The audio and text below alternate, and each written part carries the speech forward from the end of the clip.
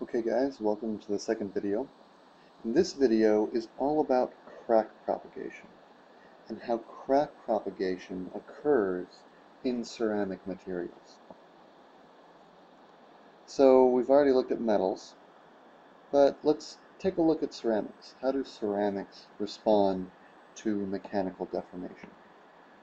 Well, if we look at the stress-strain diagram for a ceramic material, what we see is that the ceramic, if we load it, will elastically deform and then suddenly break. There's no transition to a plastic deformation. And the reason that it breaks is due to crack propagation.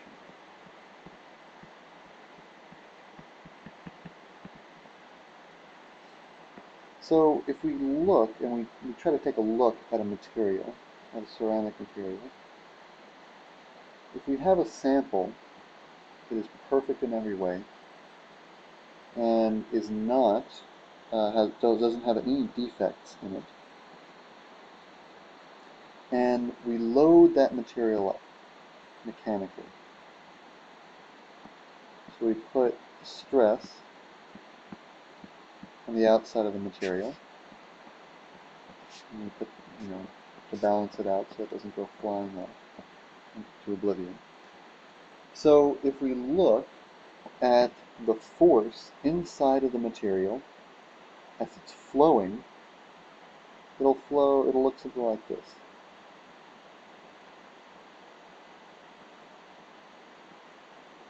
Uniform stress throughout the material. And if we take a look here, or here, or here, or indeed anywhere inside of the material, our stress is equal to force over area, and it'll be uniform.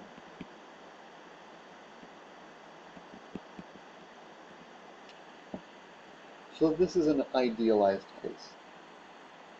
Now, materials aren't ideal, especially, well, actually, metals, they'll have cracks in them, but metals have the advantage of being able to be deformed plastically.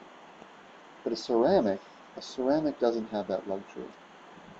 And so, if we take a look at a ceramic material that we cut kind of a notch into,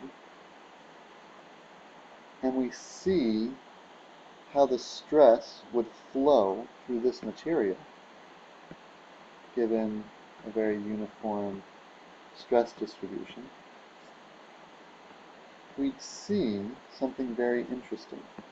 We'd see that away from this notch, we'd have very uniform stress, exactly what we saw before, but the stress that goes through this part of the material will now have to flow around that notch. This is very similar to water flowing around a dam. So if you have ever gone to a river and you build your own dam, you take rocks, put it in the way of the river, and the water will have to flow around that obstruction. In this case, it's the absence of material that the force is flowing around. Now, if we look at an even more extreme case, where our notch, instead of being nice and shallow, is very sharp, we will have something very similar if we load it up with a uniform stress. We will see that the flow around that notch, that new extreme notch, is exacerbated.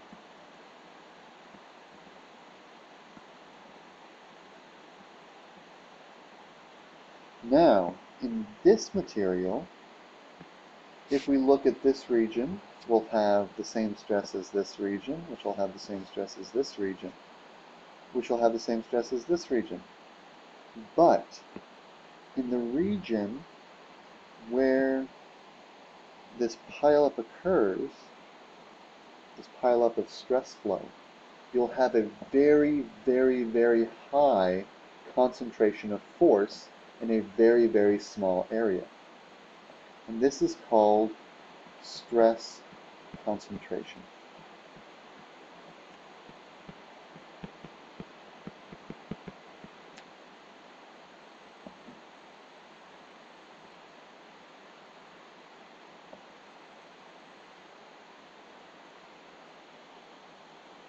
Now we have a way to describe this stress concentration and describe a material's ability to resist growth of this crack.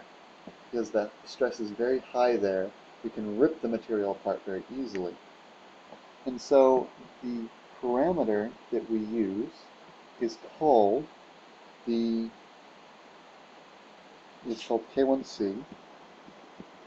It's called the fracture toughness.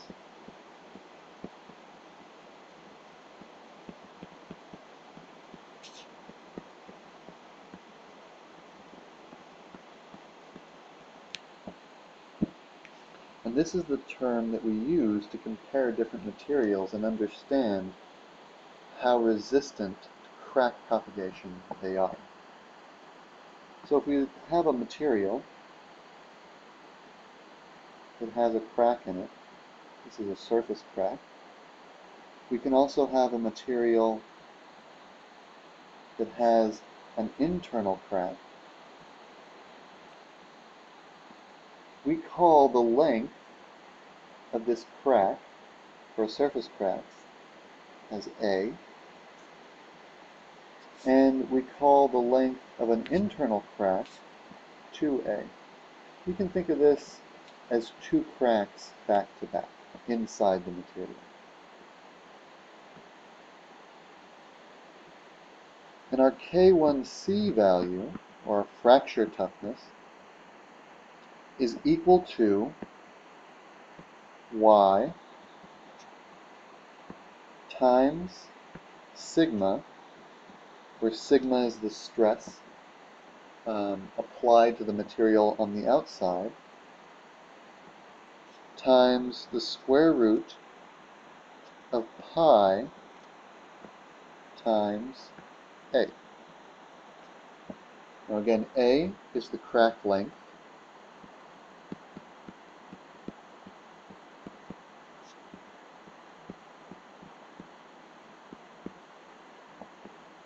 Sigma is the applied stress.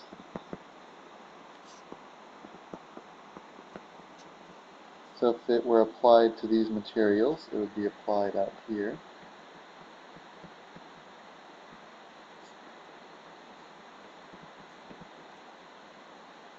And Y, now most of you are probably thinking that Y is a material property, but actually, in this case, Y is a geometry-dependent parameter.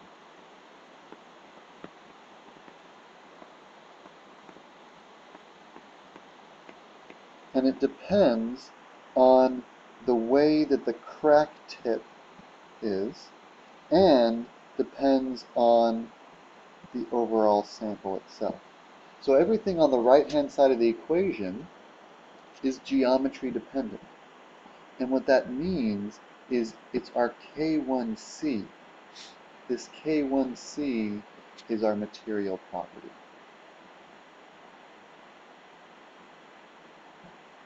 So material with high K1C is a material with high fracture toughness and is not as likely to crack as a material with low fracture toughness. So ceramics have low fracture toughness compared to metals, which have higher fracture toughnesses.